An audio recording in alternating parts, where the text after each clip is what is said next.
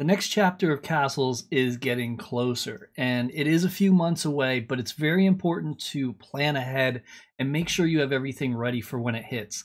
We're talking about dungeoning, and it's going to be the new area where you're going to be going through with your heroes and fighting monsters and earning some T-Source and a bunch of other things. I'm really excited for this, and Castles has done a very good job doing this, and I like everything they've done. It took me a little while to piece everything together, but in this video, I'm going to explain it to you and kind of give it to you in a little bit, hopefully easier way to digest so you understand and can be all prepared and ready to go. If you don't understand with castling, basically you get heroes and you battle monsters. Simple as that.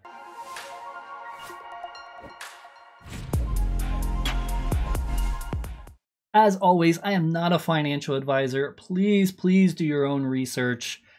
And I do want to thank Castles NFT for sponsoring this video. We are going to go through and give out some NFTs, and they're going to send them over then. I'm not sure what it's going to be, but if you are interested in winning, make sure you comment down below and then go into Discord under the room Castles giveaway. Go ahead and put your YouTube name and your Wax wallet. I'll go through and pick some winners depending on how many they send me, and I will let you know and send them over. This is Luna. And I don't know why they named her after my dog, but thank you. She will appreciate that. Luna will be one of the 3 heroes. There will be a Spellbringer, which is Luna, and she can hold a whole bunch of different gear and cosmetics. And you can see here are some of the cosmetics that she can equip. We'll also have the Knight, and finally the Thief. Excited to see how this works, and when you have the higher level heroes, you will be going against higher level monsters. Unfortunately, with higher level monsters, you do have to be class specific. So that kind of puts a nice cool twist on the game, so you need to go ahead and fight a monster that the Thief can beat, not one that is immune to spells, because the spell slinger won't be able to do anything to that monster. There's no reason to even try. So it is going to be specific when you get into the higher rarity. However, there will be a lower rarity, the starter heroes, which are $10, and they give you 30 uses, and they are unlimited. You get 1 free daily battle, and that goes with all heroes. And after that, you'd have to purchase monsters or create monsters to be able to battle them. The way we create monsters is with a tome. Kind of think of the tome just like a carpenter or a lumberjack. You have to refill them daily to be able to produce packs. And these are going to be monster packs. There'll be different rarities and you'll have different slots depending. Now, epic, legendary, and mythic, they all look great, but they're pretty much the same thing. You just get higher level cosmetics with legendary or mythical. Now, cosmetics basically just means how it looks, so it's not going to really give you an advantage, it's just going to make you look cool. So keep that in mind, and these will be very sought after, probably one of the more important things to dive into when the game comes out. I'm definitely going to be targeting these and try to get a few. You can have unlimited amount, and I would like to try to get a mythic or 2 and see how it goes. At least 1 mythic would be good, and maybe an epic or 2. We'll see how it is when it comes out. Keep in mind, a portion from the tomb sales will come through to the Royal Courthouse Wonder. So if you are an owner of this wonder, you will collect some when this happens. A lot of the future stuff is seal dependent. So it's very important to own a castle to create seals, or have a piece of Royal Courthouse Wonder to receive money from seals. The seals are going to be really important. Not only that, but so will Rune Source. And how do we go through and get Rune Source? I've covered this already in my last video. I'll go ahead and put it up top in case you're curious. But a quick breakdown is basically the Explorers Guild that will earn you some R source, and so will the land packs that are created with that. That is going to be very important. You're going to need all of these things to be very successful in this portion.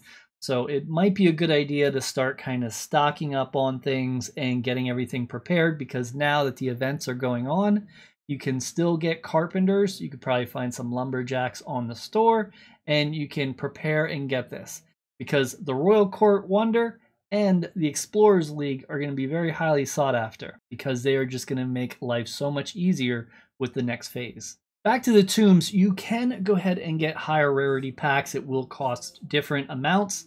Also, when you get a pack of a monster, you can do more than one thing. You can open the pack and then you can fight the monster yourself, or you could sell the monster. You could also sell the pack. So there's different ways you can earn one of these, and just kind of like you can with the Baron, you can craft a land and just sell it. Well, you can do the same thing with this. You can craft a monster pack and just sell it and not even fight the monster. It's up to you what strategy you want to go to. You don't have to fight with the heroes. You can just produce monsters for other heroes and put it out there and earn that way. I think that would be pretty profitable too, because I have a feeling there's going to be a lot of people going the hero route.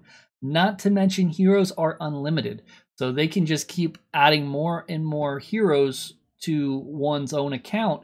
And as you do that, you're going to need more and more monsters to fight. And, you know, when you run out, where to go? The second-hand market would be where you go. You do get one free daily battle with both starter and rarer heroes. So don't worry about that, because you will get that one free battle each time. So what do you get when you beat these monsters? Well, you can get a few different things. First, you can get heroes, which is awesome. You can build up your heroes that way. Equipment, T-Source, Wealth NFTs, which are basically chests that have loot in them. You use royal seals to open them up and get the T-Source and whatever else may be in it. And it could be like a coin pouch, emeralds, you know, a treasure chest, anything like that. So those will be very nice to get. Not to mention, with these, you can get very lucky and get some enchantment stones, which are very rare, and they're going to be used to upgrade your heroes. So they're going to be very sought after, because people are going to want to upgrade their heroes, because the higher the level, the nicer the loot. And you could kind of think of this like an MMO if anyone's played that. I've played tons of them growing up, and you could kind of think of it, this is the same kind of loot system. You can get different treasure chests and get different equipment and cosmetics and kind of set everyone up that way. So when you're crafting with these, a common pack will cost T-Source and seals, and a rarer pack will cost T-Source, R-Source, and seals. One last thing about the tombs, I've also heard that this is going to also go into the Royal Courthouse seal. So these sales of these will also go through and help benefit everyone else. These Royal Courthouse seals are really looking nice, and I'm glad I'm going to be able to get some, and I'm kind of wanting more already. When it does come out, I'm going to see if I can snatch up a few extra on secondhand market if they are a decent price. So we talked a lot about tokens, so let's talk about the 3 tokens that are going on here. We are currently working with MetaSource or MSource, and you need that to earn and produce RuneSource, because you're going to use MSource to create the Explorers Guild, and when you do that, then you will be able to generate RuneSource or R-Source. R-Source is earned from making land packs, Explorers Guilds, and a secret. You can spend it to earn rarer dungeon loot, equipments, and heroes. So upgrades there. T-Source you earn from dungeoning, and you can use it to recharge hero stamina and use it for monster pack crafting. You also can get T-Source when it says earning through dungeoning. We're looking at defeating monsters, burning your equipment. If you can destroy your equipment and turn it into T-Source. And also the wealth NFTs. If you get a treasure chest, you could use a seal and then turn that into T-Source. So there's a lot of nice ways to go through and work with these, and you could kind of see how each coin kind of piggybacks off the other in some way. So you're going to need all 3 of these a decent amount to get moving.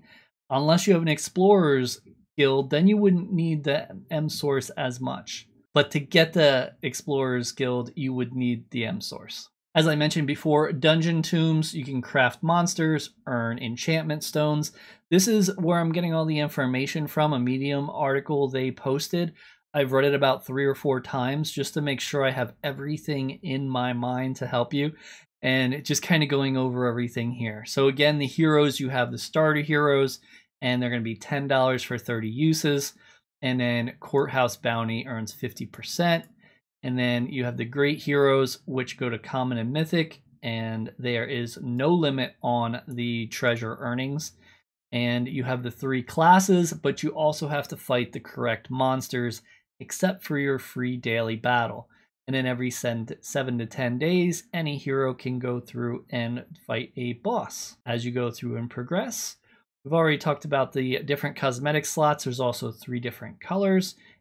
Equipping more equipment does give you more stamina. Recharging stamina does cost T-Source, possibly R-Source if it's the great hero, because they do require the R-Source as well, plus 24 hours unless you want to spend a bunch on them. And I don't think it's really worth it spending it, so I would just be patient personally, at least from what I'm seeing so far. Unlimited on heroes.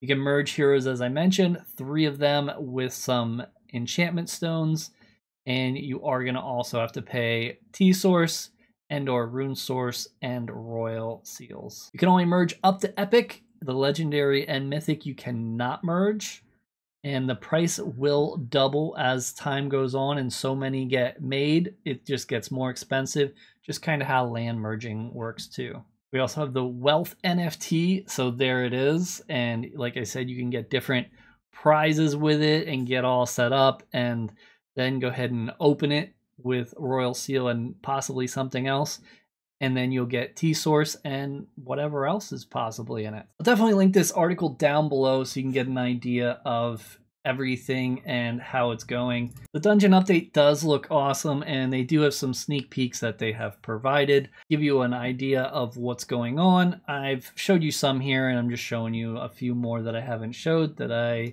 have already saved. There's another one that looks really cool.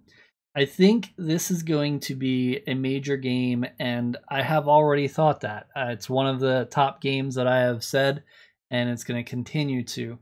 And they have so much stuff laid out for the future that it just keeps going, and there's so many new aspects. You know, you're going to be doing all these battles and everything. Meanwhile, you'll still be merging land and collecting M-Source, and you can sell that, and then, you know, after this dungeon thing, maybe there'll be another loop where we get another like Royal Seal courthouse type of event, you know, and then later down the line, some of these events will repeat, so you can go ahead and increase your stake in each of them. There's just so much to go. So I'm going to keep you covered as always with all the castle updates here. I hope you enjoy it. I do want to thank Castles for sponsoring this video. I definitely appreciate it. I'm always excited to work with them and see what they're doing behind the scenes. I did speak with them, and this is going to be all on chain. So every time you go ahead and send a hero to fight a monster, it will use some CPU, but they have mentioned that they have it set up to use a very, very small amount, and they have some really cutting edge code. So it should be nice and stable when playing the game. And I'm glad and I'm excited they're going through and testing all that out. And I can't wait. I'm excited for the Royal Seals right now. The Royal Courthouse, I really want to get my hands on that. I think I figured that I would get 3 when I did my math. I'm going to have to go ahead and refigure it because I can't remember if it was 2 or 3. I may be a little short, and if that's the case, I'm going to want to start buying some stuff while it's cheap before it blows up, because the day it comes, lumber and fine wood is going to go through the roof, I am sure. I hope you enjoyed this video, and thanks so much for the view.